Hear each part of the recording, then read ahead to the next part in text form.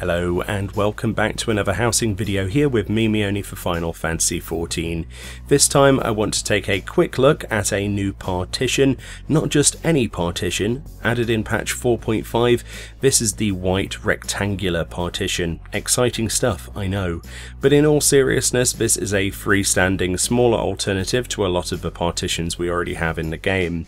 It's a basic level 30 goldsmith housing 2-tab recipe, using only 6 cut stone and 3 mortar, and sells very well on the market board on my server, so it might be worth looking into to see if you can turn a profit on these. These are of course fully dyeable and look quite good in a lot of block colours. Perfect then if you want to make a photo studio with much smaller sections, or a green screen backdrop or something for editing. Or if you don't want the partition to actually reach the ceiling of your room, then this is perfect for people designing in small spaces.